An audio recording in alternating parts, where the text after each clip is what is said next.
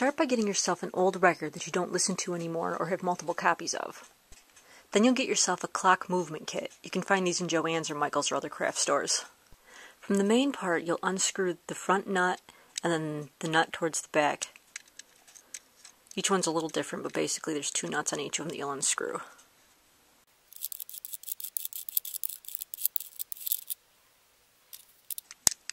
And then you'll just slide off the back washer.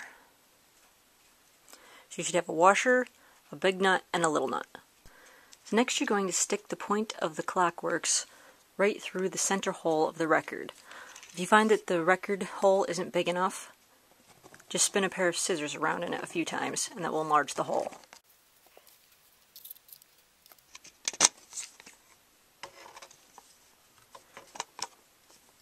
And so there's the point sticking right through the hole.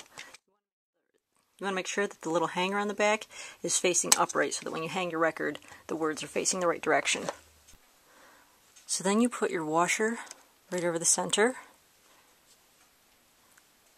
and then screw the nut back on. You want to make sure that it's tight to the record.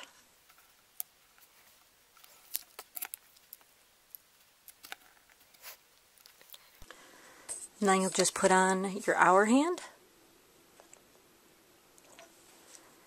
and put your minute hand over the top of that.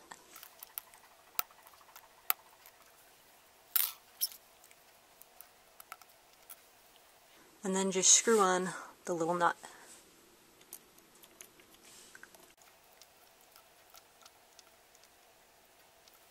And so there's the initial work of the clock. Next you'll paint your numbers onto your clock. You'll start with 12 and 6 and 9 and 3, and then you'll do the other 2 in between. And you want to make sure that they're all in the same groove of the record so that the minute hand hits them all the same place.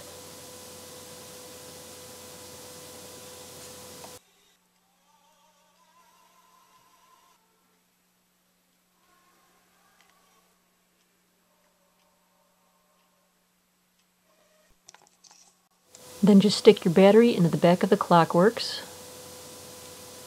and there will be a little dial that you can use to set the time. So just turn that until you have the hands where you want them.